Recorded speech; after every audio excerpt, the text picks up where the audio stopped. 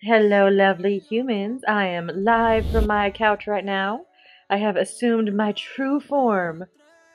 A burrito of blankets. I'm a burrito and I'm full of love. Why, you ask? Because your girl got her booster shot and she's basically half dead. So, since I'm not feeling great and I'm pretty, exhausted, still way better than having the big C itself, for show.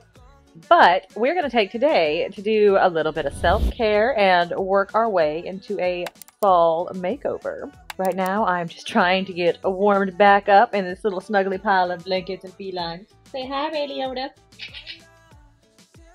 There you go. And once I have gotten away from freezing half to death, I'm going to show you guys what I do for self-care. What do y'all do for self-care? Comment below and tell me. It is like 4 hours later. I basically have been in my little burrito on the couch watching tons and tons of YouTube and downloading everything for my next video. So I'm like, okay, I got some stuff done and I finally don't feel as freezing as I did before, though my arm is still killing me. Like lifting it to here is just like, but I'm like, okay, I have been chillaxing for long enough. I'm okay with relaxing, but I want to do it in a different way because honestly, my neck is starting to be from being on the couch. So we're just gonna migrate to where we normally relax. So my biggest thing for self-care, always, is getting in the tub and reading a book. But today, we will be relaxing and reading a romance novel because it's high time. It's been too long. This girl is on fire, 'cause she used too much hot water. Clearly I'll be on American Idol. Today we'll be testing out my new neck pillow because yes, I do take exactly that many baths with that much reading, and you end up with a crick in your neck. 10,000 baths will give you such a crick in the neck. So, if it's worthwhile, I'll let you guys know, and everything I use today, I will leave a link for down in the description box if it's worthwhile. Now, let's get to relaxing, shall we? I don't get to shower alone or bathe alone, ever. But you're so cute. Y'all know that one meme where there's a pregnant lady who feels like a rotisserie chicken? That's how I feel like little leggy sticking out. And of course, you can't forget your bath time snacks.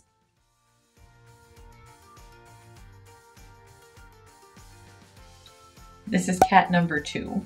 I'm never alone. Look what number 1's down here doing. Chilling on my book. I can't even get to it. Y'all are ridiculous. Do you know that? What are you doing?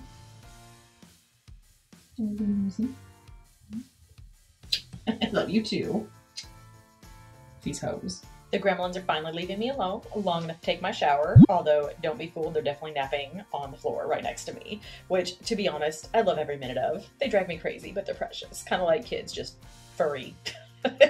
But I've got my book, and let me just tell y'all, no matter what it is that makes you feel good about yourself, that makes you feel revitalized, don't let anyone give you grief over it. I don't care if someone thinks it's weird that I spend a ridiculous amount of time in the tub reading books. I love it. It makes me feel good, and I love reading by Johanna Lindsey. So you do you. Just find a thing that works.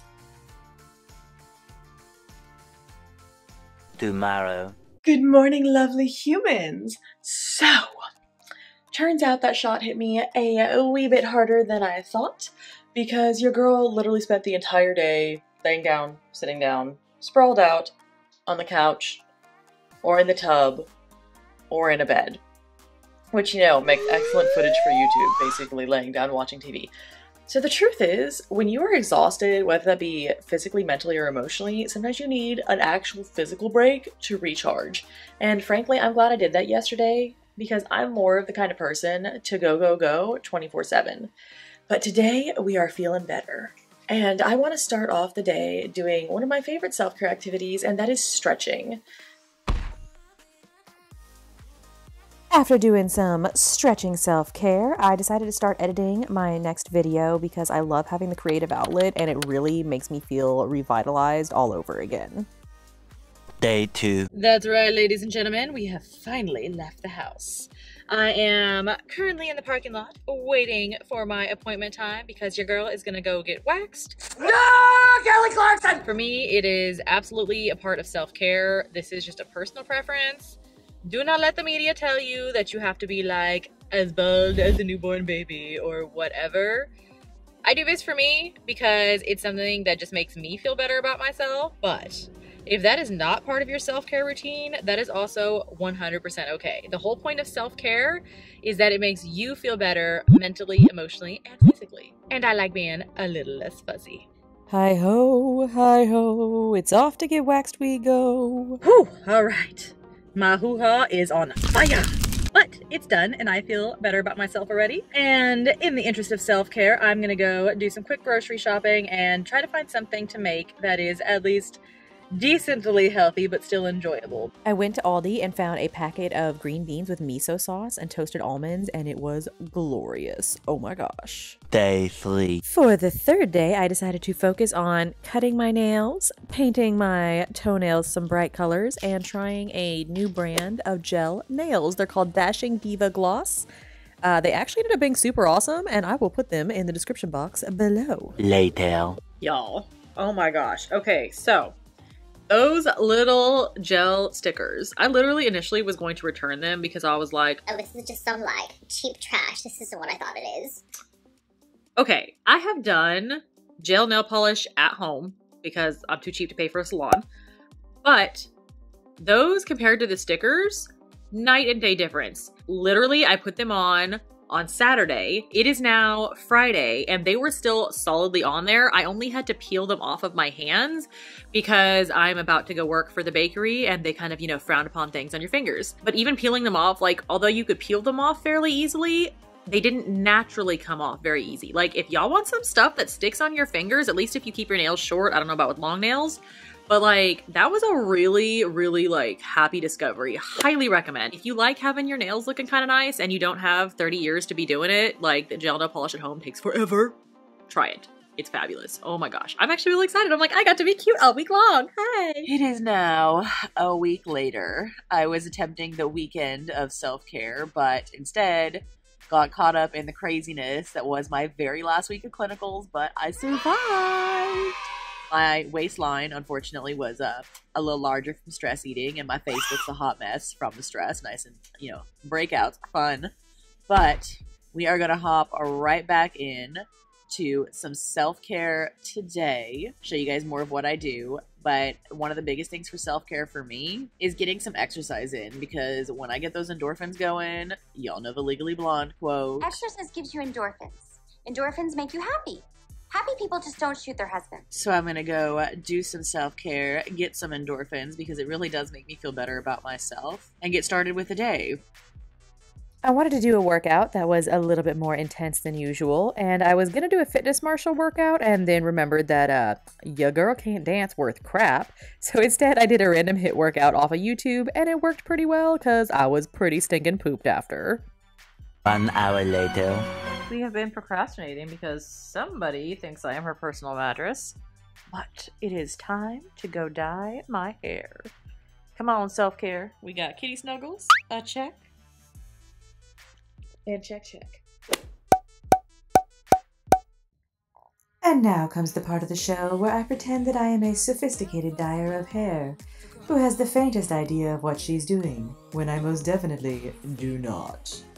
All I did was separate out my hair into different little, you know, sections, and then attempted to put the dye as uniformly as possible, while simultaneously covering myself and my bathroom from head to toe in dye, because my god, it was everywhere. That looks super blue to me. That does not look like green. Guess we'll find out! We did in fact find out that my bathroom is going to be forever stained blue, but somehow my hair ended up being green, which is what I was going for in the first place. So I guess that's a win. Might as well enjoy my now blue bath mats. Oh, look at that, we got a hint of blue and green. Whoop. And a whole heck of a lot here, and a nice little tint here. My neck is still kind of blue. Your girl had to use a lot a lot of rubbing alcohol because I'm messy and it looks like a smurf died in the bathroom right now. But it's kind of subtle until the light hits it, and I'm kind of liking it. Yay for a little self-care. The next day. So, good news. My hair came out pretty cute. I like it. It's not quite as vibrant as I would have hoped, but that's also normal when you don't bleach it. So I actually feel like I've had a nice little fall makeover. I did my fall makeup too, which I am still trying to figure out with the green hair what colors to use and how to do it because I've worn makeup in like a hot minute. But I'm feeling kind of cute, and I think, suffice it to say, we've had a bit of a fall makeover. The only downside is I decided that my bangs weren't quite short enough when she trimmed them. You're about to see some stuff. Hold on. And I apparently forgot how to measure because this, this is my bangs right now. So if I can get them tamed to actually go like, you know, in a bang-like position versus that. God, I wish I was dead. Well, it happened, but thanks for staying and watching this long. Make sure to leave it a like and subscribe down below. It really does help the channel out. And I will see you lovely humans some Friday in the hopefully very near future. Bye bye.